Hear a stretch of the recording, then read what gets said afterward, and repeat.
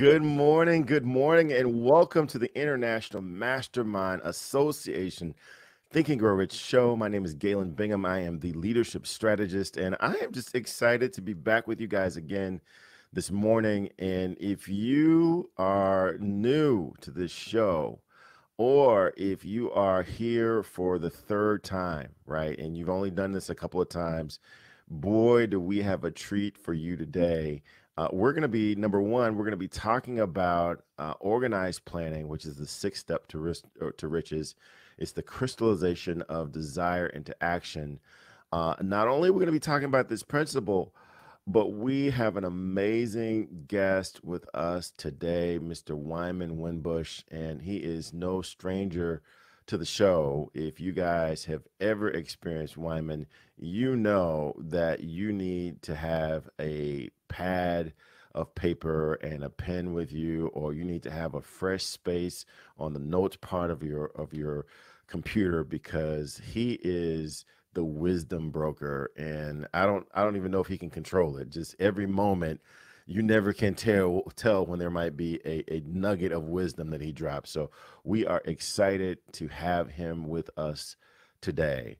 So and then also we're going to be talking, like I said, we're going to be talking about really, I believe, the engine behind this Think and Grow Rich process, and that is organized planning. A lot of people talk about things that they want to have someday, and the difference between someday and today is your ability to have organized planning. So definitely make sure that you are tracking along with what we have in store with you today. We got a lot of people already in the chat. Good morning, Doretha, Dennis. Welcome, welcome, welcome. Definitely tell your friends. Send this link to friends, because surely you know someone who needs to be a part of this conversation. And you would be something less than a friend if you kept all this wisdom to yourself. So let me tell you a little bit about our guest. Before I bring him on, our Wyman Winbush is a graduate of the Naval Academy. He's MBA from Jacksonville University, and he has spent 30 years plus working with IBM in sales and sales management. He has spent 30 years where he retired from the Naval Reserves as a captain, 30 years of total service. He's got over 30 years of marriage. And that's where all this wisdom comes from, right? You see 30 years. This isn't something that he's done for a few years or read a couple of books. This guy is absolutely the real thing. So, like I said, no stranger to the show. And if you've got, I'm trying to stall to give you a few minutes to make sure you've got something to write with, because this is going to be amazing. I see Angelina has joined us. Good morning to you. I see Jason Murray has joined us. Good morning to you. Charisse DuBose, thank you so much for joining. And one of the things that I really want us to get into, and after this, I'll bring in Wyman. But one of the things I want to get into, if you watched us or listened to us last week, we talked about the major attributes of leadership. But today, because we've got the wisdom broker, I'm hoping that we're going to get into the 10 major causes of failure in leadership. Because leadership really is the seat of all learning and the seat of all success. I have never, ever experienced anyone or personally have gone into a situation where things worked out incredibly well. It was easy, and we set new records. And then I've taken a step back and said, well, let me take a look at what happened. What are the principles that led to that success? I don't ever remember doing that, but I can remember times when things did not go well. I still don't know what I'm going to do the next time, but boy, let's take some notes to make sure I don't do this exact same thing again, because there were some lessons in the failure. And the 10 major causes of failure per Napoleon Hill is: number one, the inability to organize details. That's the number one cause of failure that he lists. The unwillingness to render humble service. Number three is expectation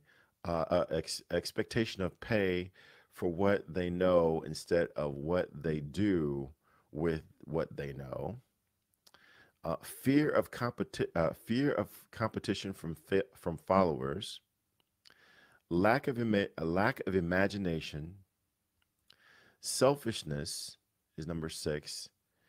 Intemperance is number seven. Disloyalty is number eight. Number nine is emphasis on authority of leadership. So, emphasis of the authority of leadership. And then number 10 is emphasis of title. So, those are the 10 major attributes or causes of failure due to leadership. And I can't think of a better person to help us work through those lessons that you get from organized planning, but those lessons that you get from leadership than the wisdom broker himself, Mr. Wyman Winbush. Welcome to the show. Come on in. Thank you, Galen, man. I'm so glad to be here. I'm excited for the show I watch on Saturdays when I'm not working, speaking someplace. And I'm just glad to be part of the program today. Well, like I said, man, you are not a stranger to the show. You've been on a couple of times. We've connected a couple of times. I think the origin of our connection, when we first met, it was over this book, Think and Grow Rich. That's right. I would love to have you share just a little bit about why is this book one of those books that people read over and over again. It's one thing to read the book to know what's in it. It's another thing to study it and try to ferret the principles that you get from it. Why does this book continue to be one of those books that well-read and successful people list as one of their top 5 favorites of all time? Well, Galen, just listen to the title, Think and Grow Rich. How could you not pick that up? And one of the things I know is, baseball season is in full swing. These are some of the highest paid athletes in the world. Yet every spring, they go to spring training and go over the same fundamentals that they've done since T-ball. Why? Because going over fundamentals and reviewing what got you where you are will keep you where you are. And so the reason people pick up this book over and over and over again is because they understand if they read and review the principles, they're less likely to forget or bypass or marginalize the principles. And when you apply the principles, they work. They wouldn't pick the book up unless it worked, the precepts worked. That's why people pick the book up, not just once, not just twice, but they read it over and over again. And I heard one good friend of mine say, every time I read the book, I find that the book is reading me. I don't know who said that, but there's a wise gentleman there that's grinning at me right now that remembers that quote, because yes, the book continues to evolve as we evolve. So every time you read it, you pick up new precepts, new principles that were always there, but in your less mature state, you were not prepared to see them, grasp them, and apply them. Wow. Man, I'll tell you, we haven't even gotten into the conversation yet. And I've got like 4 or 5 things that we need to write down to make sure that we remember. So let's get into the principles because I want us to get an understanding as to where this organized planning fits into this overall philosophy. And then I want to get into this conversation around leadership and the failures from leadership. So let's take a listen to this video, understand all the principles and where organized planning fits, and then we'll be right back with the Wisdom Broker. Number 1 is desire. Napoleon Hill said that everything starts with a burning desire, a compelling reason for doing what it is we do. Step 2 is faith, having belief in our ability to attain that which we desire. Step 3 is what we call autosuggestion. Autosuggestion simply means being very intentional about the things that we are pouring into our thoughts, into our brains, and into our consciousness. Our brains, our minds will receive everything automatically, but we have to work extra hard to make sure that the positive things are what we are feeding ourselves, because those positive thoughts are going to turn into positive actions. Step number 4 is specialized knowledge. No one person knows everything, even about whatever their particular area of expertise might be. And the value of the MasterMind principle is using the specialized knowledge of other people. Step number 5 is imagination, the workshop of the mind. Everything starts with our imagination and our thoughts, the burning desire to transform those thoughts into our reality. In order to do that, we have to take a look at step 6, which is organized planning. That is how we crystallize our desire into action, organizing ourselves. Having the thought and not acting on the thought isn't going to get us anywhere. We have the thought, we go through the organized planning to transform that thought into action. Step number 7 is decision. What Napoleon Hill said is the mastery of procrastination. Napoleon Hill said that the antidote to procrastination is simply to make a decision and then move on that decision. Step 8 is persistence. We have to have a sustained effort which is induced by our faith in order to achieve our goals. One of Napoleon Hill's books I love, even the title, 3 Feet from Gold. Those people who became rich during the gold rush in the Wild Wild West days didn't do that because they were necessarily smarter or had better information than anyone else. It's because they stayed just a little bit longer. Sometimes people left when they were just literally 3 feet from gold. So hanging in there, being persistent, is step number 8. Step number 9, the power of the mastermind, the driving force. None of us can accomplish anything on our own. Everybody, I don't care who you are, from the most prominent person to the person who might be considered the lowest on the totem pole, everybody has someone who helped them get to where they are. And the power of the mastermind is being able to use those influences around us, use the thoughts, use the knowledge, use the exploration of other people to help us in achieving our goal. Step number 10, the mystery of sex transmutation. This title can be a little confusing, but essentially what the mystery of sex transmutation means is that we oftentimes in our society think of sex as being purely physical. It is absolutely physical, but what Napoleon Hill teaches us is that sex also has an emotional element, and that sex is the strongest of our desires. That if we can take our sexual energy, transform that into positive, creative influences, it can propel us to new heights. And so we spend quite a bit of time talking about the mystery of step 10, which is sex transmutation. Step number 11 is the subconscious mind, which Napoleon Hill tells us is the connecting leap between our human mind and the infinite intelligence, the source of all thought, the source of all creativity. Conscious mind, we spent some time talking about how we use that through the influence of autosuggestion and what we're feeding into our mind.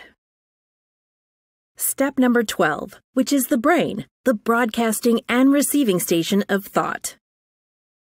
Final step number 13, the sixth sense, the door to the temple of wisdom. This is the final step through which infinite intelligence may and will communicate voluntarily without any effort from or demands by the individual. The principle is the apex of the philosophy. It can be assimilated, understood, and applied only by first mastering the other 12 principles. All right, and there you have it. So those are the principles of Think and Grow Rich process, and you see organized planning sits right in the middle. And I love when the video says having an idea and not acting on the idea doesn't do us any good. So many people I have met, and a lot of my clients actually will have these amazing ideas, and they're fearful about taking action And that's what organized planning is about. So we're going to get back into this conversation with Wyman Winbush, the wisdom broker. But I just want to acknowledge Jason, Jason Murray. Thank you so much for joining from Teaneck, New Jersey.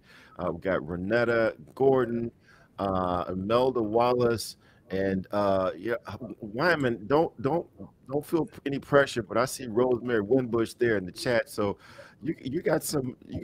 I don't know. Is that your daughter in the chat that's checking in on you? I don't know Yeah, what's that's my bride, my boo of 33 years, man. Yes, sir. okay. Well, normally I could say you could say anything and nobody will catch you, but I think you got some fact checkers in the chat room. Yes, So sir. let's get into this conversation because again, organized planning from my standpoint is the engine behind this process. And as the video said, having an idea and not acting on the idea is really not worthwhile. It's not going to do anything. And then I introduced also what Napoleon Hill constitutes as the attributes of failure in leadership, and this idea that I've never taken the time to study any of my successes. It's always been my failures that I've spent time breaking down and analyzing and trying to figure out what went wrong, and that's been the seed of learning. What's your take on this whole organized planning or any of the things that we talked about already? Well, you've heard the old adage, if you fail to plan, you plan to fail. Right. When I speak, a lot of times I'll open with everybody take your pens and papers out. Why? Because you'll lose the thought regarding what is said and what is learned within 24 hours. You lose 40% of it if you don't write it down. Then I follow up, Galen, by telling them that if it's worth writing down, it's worth taking action on. You can just freeze frame right there. If it's worth writing down, in other words, there's something even in your subconscious self said, "Ooh, that was a nugget. Let me write that down." There's something within your being, within your ethos, within yourself that says, "Wow, this could help me. This is something I need to take action on." If it's worth writing down, it's worth taking action on. And there's the genesis of planning. So I tell people, even now, as you write notes, if you're listening to this, if it's worth writing down, it's worth taking action on. Don't just write down what is said, write down what you're going to do, action, what you're going to do with what is said. Because knowledge is not power. Writing it down and memorizing something and have it for reference later is not, there's no power in that. The power comes when you take action on it. It's just like the book, Think and Grow Rich. To know that book cover to cover, know all the principles, precepts, and understand it to the point that even you can teach it, it doesn't enhance or enable you to become successful unless you actually taking action on it. To put a nutritious meal in front of you doesn't make you healthy. You got to eat it, right? So Galen, in my opinion, the genesis of leveraging this principle, organized planning, is taking action on what you know. That's the first step. And when you take action, that means, how do I make this principle or precept work for me? What actions, what steps, who do I need to work as far as a network? How do I make it work for me? That's how you get organized and set your priorities up going forward. Does that make sense?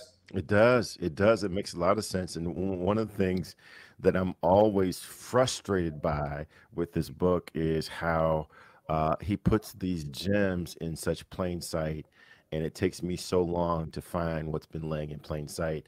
Back to your point, the name of this book is not Think and Rich. That middle word is grow. That's the action part of it. You've got to grow. If you just think, that's not going to make you rich. It's the growth part that's the engine behind being rich. And when we say rich, a lot of times people think of money. And while riches does include money, riches also includes your health. It also includes your friendships. It also includes your relationships. It also includes however you define riches. But the key word is grow. You've got to be willing to grow. You got to be willing to do the things that you think about rather than just sitting there thinking about it. Yeah, Galen, I was just thinking, it is certainly transcends monetary wealth. Grow in wisdom. For example, if all you focus on is riches, all you end up with is the ability to find more creative ways to destroy your life. Wow. Right?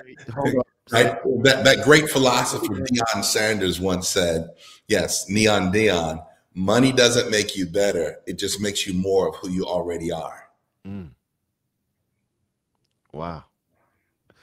So tell me again, of all the education that you've had, all the experiences that you've had, what are some principles from organized planning that you seem to continue to use, where you may have even lost sight of it coming from organized planning, of it coming from this book, but are there some principles that have become core to who you are and how you operate?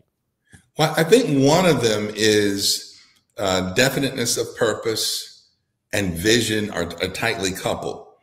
One of the precepts that I speak to when I'm speaking to people just coming to corporate America, I talk about the importance of not majoring in the minor.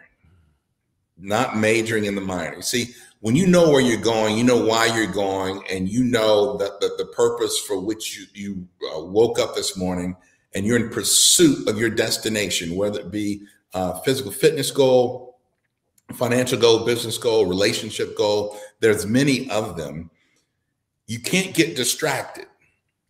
And sometimes in this world, social media world, it's easy to get distracted if you fall into. So the social media world, for example, is very focused on who messed up and who's to blame. I give you an example, Galen. There's guys sitting duck hunting. One of the three discharges their shotgun in the bottom of the boat. That's the wrong time to say who did that. That's majoring in the minor. The major is, what do we do, regardless of whose fault it was? What can we do to plug the hole in the boat so we don't drown? And I see a lot of people, victims of shiny object syndrome, because they don't maintain focus. They have tremendous capabilities. They can do many things, but just because you can do something doesn't mean you should do something, particularly if doing that thing distracts you or takes you away from your primary purpose, goal, or cause, right? So your ability to focus, the ability to maintain and focus all your energy on the principal thing and not get distracted by, the things, chasing a rabbit, if you would, as I used to say. Galen, does that make sense? Oh my, oh my. Yeah, not only does that make sense, I think you might be speaking to me, and I don't appreciate that very much. Um, one of the things I'd love to get you to share a little bit more about is in these list of failures, the third one, the number three, is expectation of pay for what they know instead of what they do with what they know. And the author goes on to say that the world does not pay people for that which they know; it pays them for what they do. And a lot of times people, and I wish Dr. Peter James were here because he loves to talk about this. A lot of people will chase certifications, they will chase degrees. And you've got degrees, you've got certifications, but people don't pay you because you have the degrees. They don't pay you because you have the certifications. They pay you because of what you've done with those degrees and certifications and the knowledge. Talk a little bit about uh, experiences that you've seen with people chasing those shiny degrees, those shiny certifications, and not necessarily being willing to do things with it. Oh, that's great. I've heard Dr. James discuss this before, and man, we're singing from the same hymnal. Look, when I talk to young people, I know you've got a daughter that just finished her freshman year at Spelman. Give her a shout out this morning. So if she's looking,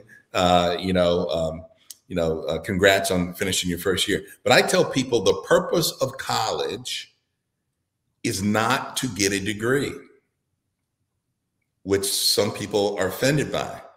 But let me finish. The purpose of college is to acquire a set of skills that maximizes the value you bring to the marketplace in your chosen field or vocation. Don't confuse education with knowledge. Don't confuse getting a degree with know-how. You see, because when you, for example, you and I, Galen, when we come to a client, they don't really care what degrees we have. At this point, what we've been able to do over the course of our careers carries much more weight than what degree we have. That's the reason why once you get your first job, nobody asks you what your GPA is. It doesn't matter. The only thing that matters is how can your collective experience and education and know-how enhance my ability for my company or me personally to accomplish what I desire to accomplish. That's bringing value to the marketplace. If you have a PhD and you bring no value because you can't articulate your ideas or convert your know-how into being able to enable me to do better or more, you bring no value. Therefore, you don't get paid. And rather in the marketplace, when you bring no value, that's called unemployment. Does that make, I mean, I can't make it any plainer than that. Oh my gosh. Oh my gosh. And the chat line is lighting up a little bit too. Doretha Dennis is saying take action and says you must do the work. Jason Murray, he says I can relate as opportunities are always put in front of you. And it's important to stay focused with achieving your goals or projects as opposed to taking on new opportunities, staying focused on what's important. I mean, that's really at the core of what we're talking about. How do you first decide, and you mentioned this definite of purpose, how do you decide what's important and then stay focused on what's important? And one of the other principles that he listed as being the cause of failure in leadership is number 9, this emphasis on authority of leadership, where you do it because I said so. And you've been in the military. Command and control is a big part of the military.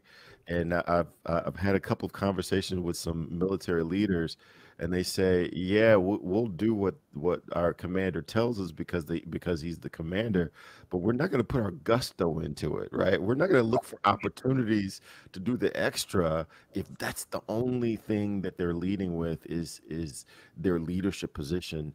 Talk a little bit about how important leadership is with with this organized planning, and which we've said is the growth behind any success. Well, first it just says, and I say often tongue in cheek, I'm a leadership bigot. What that means is, as a graduate of a service academy, West Point, Air Force Academy, Naval Academy, Coast Guard Academy, Merchant Marine Academy, et cetera, their sole purpose is to produce leaders to lead men and women in the profession of arms. In other words, the armed services. So from your freshman year to the time you graduate, and even after you're in the military, you're constantly getting new angles, perspectives on how to maximize your ability to lead. One of the precepts I embrace as a leader is, how do you measure a successful leader? A leader is not measured by the number of people who follow them. A leader's success is measured by how many leaders they produce in their wake. In other words, as you lead, you also teach others to lead. As you tell them to go left or go right, yes, they'll follow your orders because you are their quote unquote leader. But at some point over the course of time, you teach them why it's prudent that you go left and go right, or go right and when. So when you're not there, they will still do it. Not because you're the leader, but because that's the road that leads to success.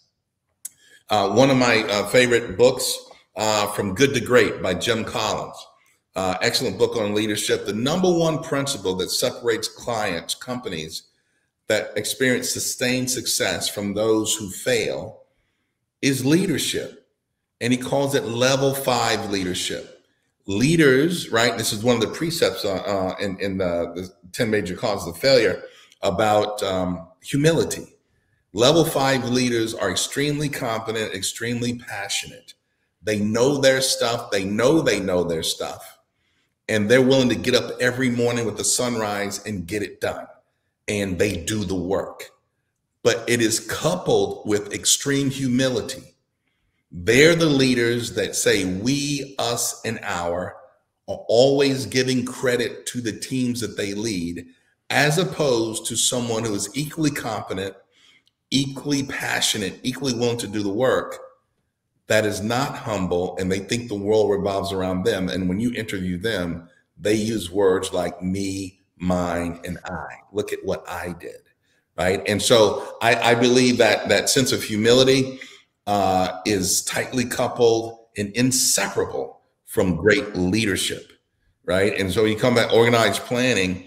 The African proverb says, right, if you want to go fast, go by yourself. If you want to go far, take the village with you. Anytime the village is involved, there's an element of leadership involved. And leaders know how to not only pursue their passion, but they also know how to impart their passion to others so that they will voluntarily get excited to help you go where you're going and celebrate you when you get there, and realizing just by hanging out with you, they're further along on their journey than they would have had they not met you. Man, I threw a lot out there, Galen. Does any of that make sense? Oh my gosh. You keep reminding me of something I thought I read somewhere else that says you will know them by their fruits. I don't know where that came from. Help me with where that came from. I always tell people I'm a fruit inspector, man. All right. You'll know the tree by the fruit that it bears. That's it. That's it. Right. And so again, if you want to say, is someone a great leader, count the number of people who point to them as being an integral part of their success. Wow. So how do you use this book? You've got obviously a lot of books there behind you over your shoulder. You obviously have read and studied a lot of books. You've got a lot of experiences yourself. How do you use this book? Is this a a periodic read every once in a while? Is this a reference book? Is this a study manual? How do you use this book in doing what you do? Well, Gail, I never thought of it this way, but you just put a thought in my mind. Yeah, it's a reference book for a successful life, right? And one way to put it, it's something that you pull precepts and concepts from constantly. I believe that we, as we sit here, are a summation of our life's experiences. Everything we've experienced up to the last breath that we just took, right? The goods, the downs, the ups, the valleys and mountaintops, the vicissitudes of life that we go through, all of those experiences and everything that we've read, every syllable allows us to be who we've become, right? And at any given point, we'll pull from each of those perspectives, each of those experiences, and each syllable and word of every book that we've read. So you read the book and you find yourself constantly pulling upon it, right? And you realize, man, where did I get that from? Oh, I got that from Napoleon Hill. The imagination is one of those. Right? Imagination, right? There's nothing new under the sun. That's what everyone has heard all their life. There's nothing new under the sun. But there are ways to use, leverage, and create with those things that aren't new. And the marketplace is always gravitating towards new and better. Imagination is so important. I know definiteness of purpose will keep you focused. I love our brother Les Brown said years ago, man, it's been 30 something years since I heard this. He says, alarm clocks, you shouldn't need them. Purpose ought to get you up in the morning, right? And in pursuit of it, right? My good friend, the Apostle Paul says, I press towards the mark of the high calling, implying, Galen, that there is a lesser calling. Let's say if the higher calling is perfection, I wake up every morning in pursuit of perfection, knowing that I won't achieve it on this day, but in my pursuit of it, when I lay my head down on my pillow, I'll be closer to it than when I woke up that morning before. So whatever your definitive purpose is, you pursue it with a passion. Your passion energizes you. It actually gives you the energy to get up in the morning when you don't want to. Everybody gets up when it's a good day, the sun's out, bluebirds are out and everything. But what about on those rainy days? What about in the midst of a pandemic? What about when you just got laid off, right? Purpose will still get you up, right? And so there's so many precepts and principles in the book that lay the foundation for a successful life. And as you mentioned before, I want to emphasize, Think and Grow Rich, the book by Napoleon Hill, is not just about money. It's about pursuing your desires in finance, in your social, your community, with regards to your personal health, with regards to your vocation, your relationship with your spouse and your children, etc. There's just so many facets that can apply, and it all starts with a definite purpose, right? You get married, definite purpose. I want this to be the best marriage anyone has ever seen. And you can apply the precepts in Think and Grow Rich to help you get there. Wow, wow. So if you guys are just joining us, we are talking, as we do every week, we're talking about the book Think and Grow Rich.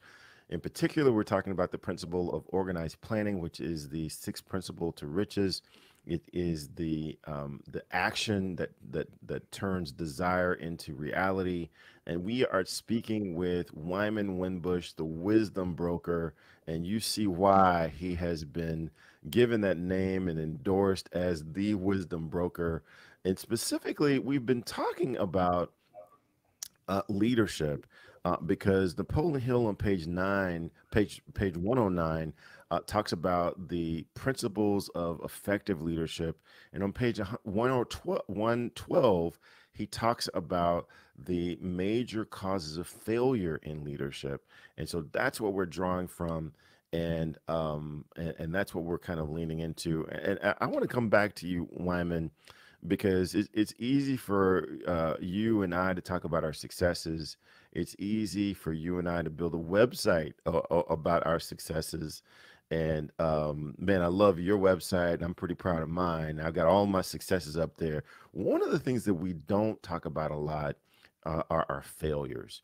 What are some failures that you may have had that, as you look back, although that particular situation didn't work out the way you had hoped, the learning from that situation has probably paid more dividends than anything you could have hoped for? Are there any failures that turned out to be life lessons for you? Every failure is a life lesson, Galen. Everyone. I mean, that's one of the things I think is one of the keys to success. Look, this may sound, a little cliche-ish, but every situation you're in, good ones and bad ones, are both a classroom and a lesson to be learned. Everyone we meet is both a potential student and a potential teacher. There's a lesson to be learned in every situation. The pandemic taught us a lot about self-care. It taught us a lot about the need to be resilient. It taught us a lot about, yes, you're in the moment, but know that it is a moment. It's a point in time. It's not permanent. See, people find themselves in a state of despair when they find themselves in a valley experience. And instead of treating it as a moment in time, they treat it as if they're going to be frozen there. I'm going through the valley, and I'm not pitching a tent there. I'm coming out. The sun's going to rise tomorrow. And when it rises, I'm going to be prepared to take advantage of the opportunities that come with the new sunrise. If I focus so much on the valley, the dark time, when the sun rises, the opportunities will be there, but I will not be prepared mentally or equipped, because I didn't equip myself with new certifications, new qualifications to take advantage of the opportunities. Watch this. Life seldom wastes success on the unprepared. Life doesn't waste success on the unprepared, right? And so we must prepare ourselves and always remember, failure is going to come. There's no one who's achieved greatness that did not fail. You look at the stories of Abraham Lincoln, Thomas Edison, George Washington Carver. You look at just go down the roll, and there are folks whose list of failures are probably longer than their list of success. But that's not what we know them for. We know them for the successes. Why? Because they were resilient. Why? Because they understood that moment of failure is not permanent. It's a point in time. We will not be defined by our failures. We'll be defined by the number of times we got up off the ground after we failed, right? And so that's an attitude that changes everything. I failed. Yes, it may have been embarrassing. Yes, someone may have saw me. Yes, but you know what? The sun's rising tomorrow. And when the sun rises, they'll find me in the starting blocks once again, ready to take off and run this race until I win. Wow. Wow. I love it. I love it. You are reminding me of another story that I read about somewhere, and I can't even remember where I read this, but it was a story about a teacher, and this teacher was doing like amazing things, miraculous things, things that people were like, how in the world is he doing it? And he asked one of his students, one of his followers, to do one of those amazing things. Let's say to walk on water. He's like, you can walk on water too. Come on out here, you can walk on water. As long as the student was focused on the goal and focused on on the teacher, he was doing those amazing things. He was actually walking on water. As soon as he started looking at his surroundings, as soon as he started analyzing how this is actually impossible, as soon as he started focusing on how this can't be, he failed. He started to fail. I don't know if you've ever heard that story I before. have heard that story, man. And you're reminding all of us have the ability to get out the boat, Mm, but you can't get out the boat playing it safe. You can't get out the boat, being confined by, what everyone says you can't do. Galen, one of the things, I always encourage people is to remember the sky is not the limit. We've heard that the sky is the limit. No, the sky is not the limit. Your mind is your limit. If you take the shackles off of your mind, you free up your potential to do things people have never even thought, right? Thought about. That's where your imagination comes in. I refer to it as your moonshot. Galen, what's your moonshot? What does that mean? Back in the 60s, we had a president that challenged the United States of America to be the first to put a man on the moon. Unheard of. Never been done before. But because he had the vision and he refused to be to water down or dumb down his aspirations to fit the science of the day, mm, we have one of the most iconic shots with the lunar module on the moon with the Earth in the background. That photograph does not exist unless someone dared to use their imagination, dare to apply the precept principles of definite of purpose as a leader, dare to lead and impart that passion for achieving that to others, whether they be scientists in NASA or legislators in DC to fund it. You see all these principles come into play. And I always ask people, what's your moonshot? And more importantly, what moonshot is still on the shelf because you're listening to people who say it cannot be done? wow. So there's got to be a sense of boldness, and that's where the definite of purpose, when you have that as the first principle, right? That means you cannot be talked down off of your dreams. Do not dumb down your dreams to make others comfortable, right? Yeah, again, think about this. We all have been called overachievers. Man, I love just sharing this with people. And if you realize, if you look back, the only people who call Galen an overachiever are people in Galen's life that aren't achieving as much as Galen. And the reason they call you an overachiever is because it's easier to call you an overachiever, a freak of nature, you're the oddity, than it is for them to step up their game and meet you where you are. Ah, man, I love it. I love it. And so does the chat. The chat is absolutely on fire. Imelda Wallace says she loves the show. Doretha Dennis is just giving you amen, and she's calling out. we're not supposed to be talking about the Bible, man. This is not a Bible show, but she's calling out the fact that Bible principles, biblical principles, are taking shape. And Imelda Wallace, back to my mind is my limit. Renetta Gordon, we are defined by our failures. Love it, love it, love it. And let's see. Okay, okay, we got Ms. Winbush talking about what's your moonshot. Do something you or even others haven't done before. Be a pioneer.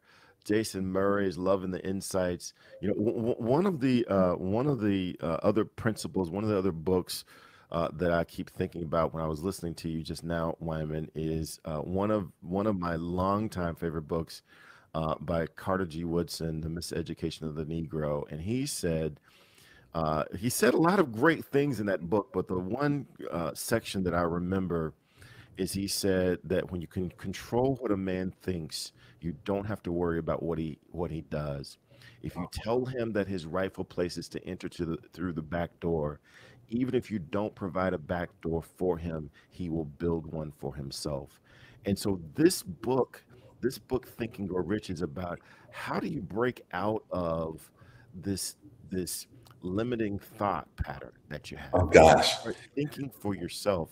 How do you decide what it is that you want to do and then build a plan around doing it for yourself rather than letting someone else control what you think, which automatically puts limits on your ability? Wow, Galen, do we have another hour? First of all, Carter G. Woodson is absolutely right. As a man thinketh, so is he. I'm in the book, both in Think and Grow Rich and the Bible. As a man thinketh, so is he. So he was absolutely right. You know the old adage about the elephant. They put a little a rope around the elephant when it's young, put a stake in the ground, right? And it can't get away. As it grows to several tons, it can easily break away, but its mind is tied to its initial experience. And until it breaks away, the shackle's not holding it down with a stake and tied to its leg, but the shackles on their mind. And that's what Carter G. Woodson was trying to say. And that's also why in the book, Think and Grow Rich, affirmations are so important. Every morning, you should be making statements, decreeing and declaring, releasing into the atmosphere who you are. Your words are important. Galen, you may have been in this mastermind, but a young man was in New York, an aspiring speaker. And we asked him to introduce himself. And he said, hey, I want to be a speaker, but right now I'm just driving a bus for the New York City Transit. And I said, hold on. Galen, you know me, you see me before. I said, hold on. No, you said that wrong. How you should state that is, I'm a great speaker that happens to be driving a bus right now. He said the same thing, but he said it without the limitations associated with it, right? Limiting beliefs. It goes to anyone who's studied coaching, and Galen, I know you're a certified coach on several levels, right? We quickly identify limiting beliefs because limiting beliefs become limiting words, aspirations, right? For example, I'm never going to get ahead on these bills. We're always the last hired in the first. Those are negative aspirations and limiting beliefs that will shape your life going forward. So one of the things the book teaches us is how to release positive affirmations and speak well of ourselves. If you're raising children, you've been telling your daughter from early on that she is awesome, she's a success, she's going to be a leader, etc. And they receive those positive affirmations. It transforms the way they think of themselves, and their lives will reflect that. We have to think well of ourselves and expect the best in order to be the best. Yes. And Napoleon Hill says in his book, until you can see it in your mind, you'll never see it in your hand. Right. And so those beliefs are so important. Yes. Oh my gosh. And organized planning is how you make that a reality. That's how you see it, right? That's how you identify those things that you're going to need, start securing those resources so that you can get from where you are to where you want to be. I'm going to put you to work, Wyman, because you and I, we knew each other virtually for a while. One of the first times that we actually got to meet each other in person, certainly the first time we were asked to speak on the same panel, was at the International Mastermind Think and Grow Rich annual meeting. So I want you to talk a little bit about your experience at the annual meeting, because we've got that annual meeting coming up again in January of 2023 in Boca Raton, Florida.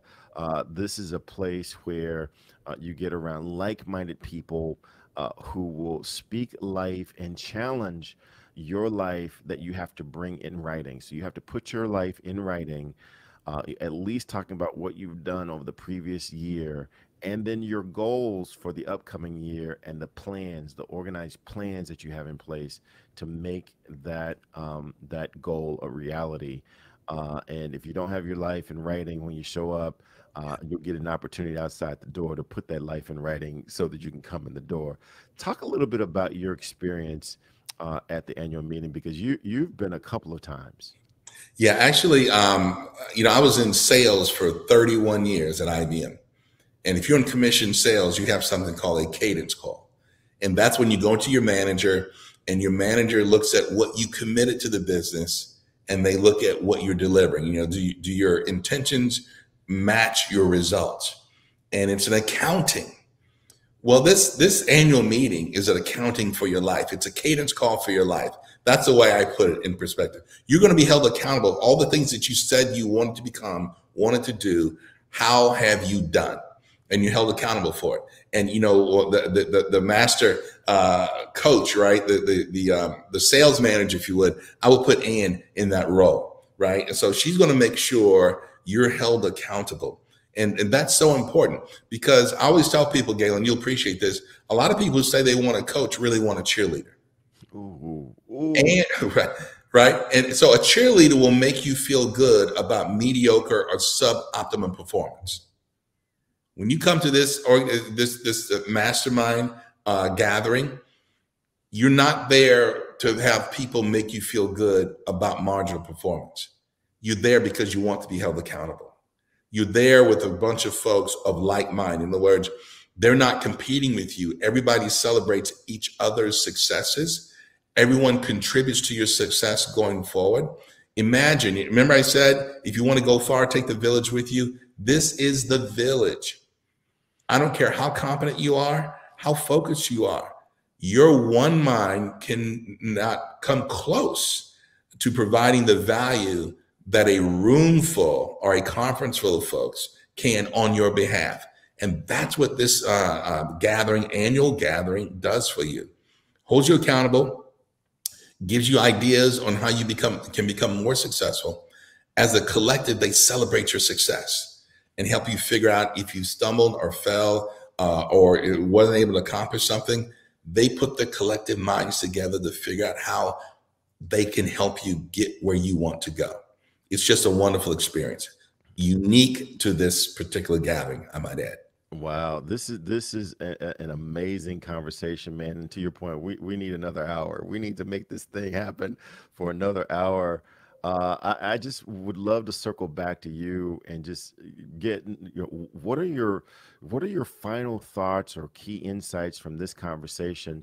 And then how can people get a hold of you if they want to get some of this wisdom for either themselves or for their small group or for their larger organization? How can they get this wisdom for themselves? Well, first I'll give my just final thought and then the contact information. Yes. Right. So my final thought is this. I talked about pressing towards the higher mark, right? The higher calling. It implies there's a lesser calling. My final thought in encouragement, exhortation, don't settle for less when greater is available. Don't settle for less than when greater than is available. The question people often ask in America is, can I retire wealthy? And the answer is not can you? The question is, are you willing to? Are you willing to do what's necessary to be wealthy? Are you willing to do what's necessary to achieve the higher? Or are you going to settle for the lesser? That's a question you have to answer for yourself. And I encourage you, if greater is available, pursue it with all due diligence and speed. As the scriptures say, grandma used to say, I came while I could. The day's coming when we can no longer pursue it. We have to take what we've got.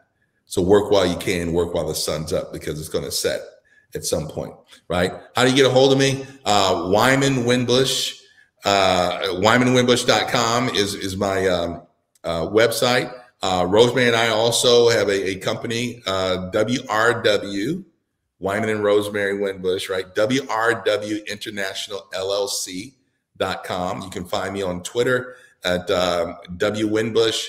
You can also find me on LinkedIn under my name. So those are the ways to get in contact with me. I'd love to hear from you. If you think we can, Rosemary and I and WRW International, or I can be of assistance to you, we would love to do just that. We're waiting to hear from you. Man, this has been a fantastic conversation. It will absolutely not be the last. This has been just a great reminder of some core life principles, and the chat has absolutely shown that. Renetta Gordon is focused on break the shackles in your mind, which you talked about so much. This has been a limitless, a freeing conversation, and it's all tied to this book, Think and Grow Rich, specifically the chapter and the principle of organized planning. My name is Galen Bingham. I'm the leadership strategist. There are so many ways you can get a hold of me on any social media platform, but the fun way, the most fun way, is to check out my podcast, Whiskey, Jazz, and Leadership. We're on every podcast platform. We're also on Amazon. We're also on Audible. If you can't find my podcast, then you really don't want to check out the podcast, because it's pretty easy. And actually, one of my guests from season 1 is Mr. Wyman Winbush. So definitely check out that conversation. I'm going to see if I can somehow tie him up and bring him into this next season to have another conversation on the podcast. This has just really been liberating. Jason Murray says, really appreciate today's session. Thank you. And that's what we do every Saturday morning at 8 a.m. Eastern Time. We talk about a principle from this book, originally written in 1937 by interviewing. Napoleon Hill interviewed 500 of the most successful people that he could find of his day, people like Andrew Carnegie, people learning principles from Henry Ford. You name the people of that day. He interviewed 500 of them and tried to distill all of those success principles into these 13 principles that we talk about with you every day. Whether you like those people or not, there's got to be something from their lives that's led them to being the kind of people that we talk about some 60, 70, almost 80 years later. So definitely check it out. You got Doretha talking about hurry back because the wisdom you drop is off the chain, man. So thank you, Wyman Winbush. Much success, much continued success to you and your family and your bride in particular. I can't say enough about how much you are impacting the people that you come in contact with, and anyone who wants to do well, I want to help them do well. So that is it. Want to send traveling grace to Miss Ann McNeil, who is probably not going to let me have this show to myself, so she's going to be back here shortly. Dr. Peter James, again, out doing great things in the world. We miss both of you guys. Next week is going to be a masterclass conversation where we're going to close out this conversation on organized planning and just encourage you to invite some friends, subscribe to the YouTube channel. We're trying to get over 100 subscriptions here before the end of the month. So you can play a role in that. Ask your friends to subscribe. to hit that bell so that it can be aware of when we come on with another great conversation like the one you've heard today, and then be with us every Saturday morning at 8 a.m. This is Galen Bingham, the leadership strategist, wishing you well and hoping that you will think and grow rich. Take care.